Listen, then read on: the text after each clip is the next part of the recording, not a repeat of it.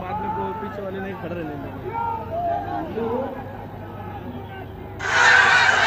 छत्रपती शिवाजी महाराजांना वंदन करून आणि माझ्या आई वडिलांचे स्मरण करून मी उद्धव बाळासाहेब ठाकरे ईश्वर साक्ष शपथ घेतो की कायद्याद्वारे स्थापित झाले आहे अशा भारतीय संविधानाबद्दल मी खरी श्रद्धा व निष्ठा बाळगेन। मी भारताची सार्वभौमता व एकात्मता उन्नत राखीन।